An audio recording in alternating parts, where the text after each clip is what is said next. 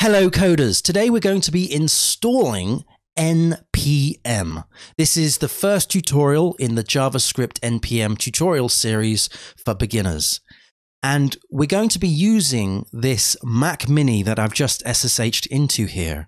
But you can use these commands in different operating systems, such as Linux. Now, what we're going to be using is we're actually going to be using a tool called Nvm to install NPM. So don't get those two confused. The reason why we're using Nvm, which stands for Node Version Manager, is it allows us to change the different versions of Node that we're using. I am a freelance web and mobile applications developer. It's very handy for me to have multiple versions of my tooling available. Also, if you're using applications such as Accelerator, Titanium, and all of that stuff, they may require you to have certain versions of Node installed on your system. So it's very easy and handy to switch between the two using Nvm. Now you can get Nvm through GitHub, and I'll leave links in the show notes below. On the GitHub repository installation notes, there is a command that you need to copy and paste into your terminal, which is this command here. This does a curl request to install.sh. It's within the GitHub content of creation ix NVM version, and I'm at the present time it's version 0.33.11 install.sh, and we're piping that to bash. So once you've added that to your terminal, press enter. Now that's going to clone that into your home space on your system. If I was just to do an ls and then of the home of NVM, for instance, we can actually see the contents here. That is what we've literally just cloned into our system, and then we've ran that install script. So what we're going to do now is just configure this to be set up on our system. Because if you scroll up a little bit here, you can see that what it's doing is it's compressing and cleaning up the Git repository. And then in my instance, it's saying profile not found, tried bash rc, bash profile, and the zshrc, as well as profile itself. And it hasn't found them on my system. This is a very kind of new Mac Mini here. So what I need to do is create these things myself, and then add these lines to those files, or to one of those files. Now this is a Mac. It's quite different perhaps from other things. So I'm going to use a profile. You might be using a bash rc script. So what I'm going to do is I'm just going to do a touch of profile, like so. So that's just going to create an empty file called profile. Let's press enter here, and let's just cat that out just to ensure that that is empty. So profile, it is empty, completely empty. And I'm just going to clear down the screen, and I'm going to simply run that whole command again, which is the curl thing. Let's run that again. It says NVM is already installed. It's now appending that to the profile file, the .profile file, the file that I have literally just created. It's saying that I can close and reopen my terminal to start using NVM, or run the following to run it now.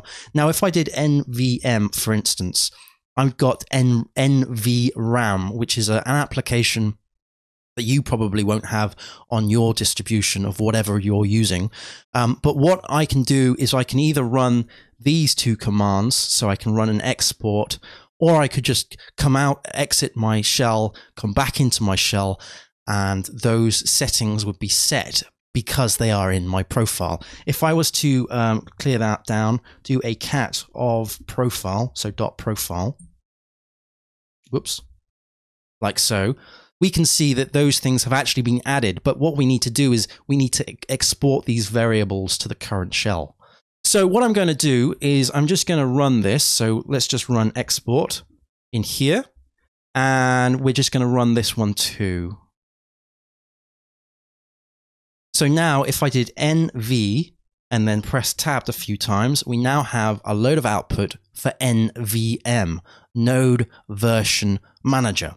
Now, if you get any kind of issues when installing NVM, do check out the README file in the link provided down below in the show notes, because there it shows you how you can debug and work through a couple of issues. But now we have NVM. Let's just clear that down, give some room. If I did NVM -- version, we can see that the version that we have is 0.33.11. And if we did NVM list, we can see that we don't have anything assigned yet. Now, at this point, I need to actually install Node, or if I wanted to, IO.js. Of course, I can install different versions of Node or IO.js. That's the whole beauty of NVM. It means that we can have multiple versions of Node on our system, and we can flick between one and the other. So what I'm going to do is I'm just going to install Node. So we do NVM install Node, and then we press enter. So what that's going to do is it's going to download the latest Node version that it's got. So in this case, it's version 11.2.0. It's downloading all of that stuff from nodejs.org. It checks the checksum. It's then creating an alias. So we now have the default alias to that version. If I did NVM list again, we should see a slight change. This is going to show that we have a pointer to that version, and the default is of that version too. We also have the ability to change any kind of LTS long-term support releases. So for example, we could do boron, we could do carbon, and so on and so forth. So let's just change the version that we're running. In this case, let's do NVM use, and then copy boron. So LTS/boron like so, and then press enter. So now it's saying that I need to install LTS boron. That's fine. Let's do an NVM install of that. So now it's downloading that version, which is version 6.14.4. So that downloads. And then once that's done, it checks the checksum, and then it sets that particular version to what you've just installed. So we've now installed version 6.14.4, and beforehand we had 11.2.0. So if I did NVM list, we should see that we have both 11.2.0 and 6.14.4. And the pointer is at this version here, which is version 6.14.4. Now, at this point, we can use the different versions that we've got. This is the beauty, like I said, of NVM. So, for example, I could do NVM use and then use v6.14.4 like so. And then if I did NVM list, and now we can see that we've actually changed it to that version that we're using. But of course, 6.14.4 was what we had originally. Let's just change that to be version 11.2.0. There we go. And now let's do an NVM list.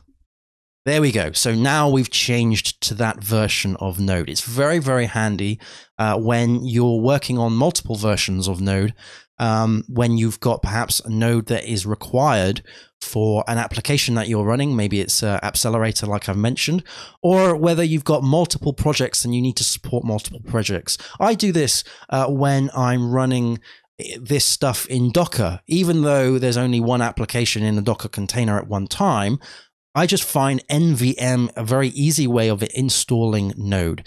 Now, we've installed Node. We also have the ability to access NPM as well. Let's just clear down that screen, and let's do NP and then M.